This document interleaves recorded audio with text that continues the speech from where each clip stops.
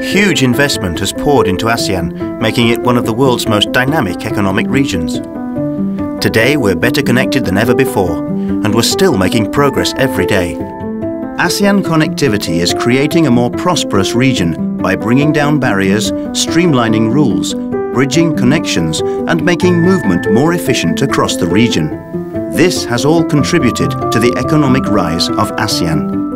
The per capita GDP in our nations has grown from an average of $1,500 in 2004 to $3,745 in 2012. FDI into ASEAN has more than doubled, from around $39,400 million in 2004 to around $110,300 million in 2012.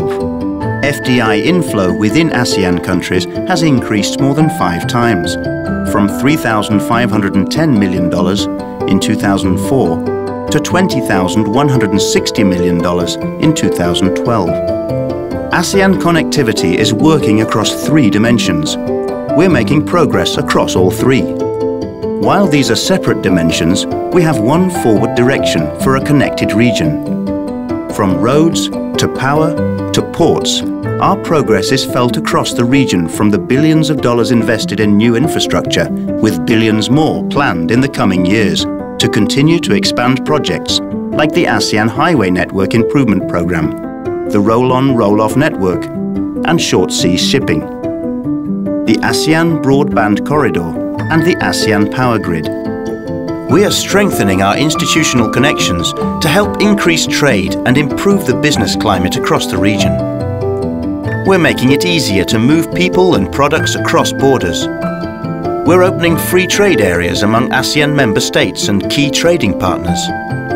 And we're creating the ASEAN single window to align and streamline regulations. We're also opening up the skies through a single ASEAN aviation market. We're bringing down barriers and bringing ASEAN closer together.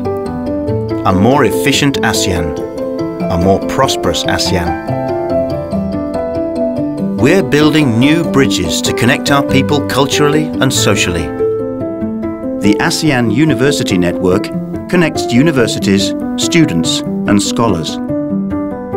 Our common work in human development, cultural exchanges, and social welfare promotes strong cultural ties while helping each ASEAN member state celebrate and preserve their unique heritage.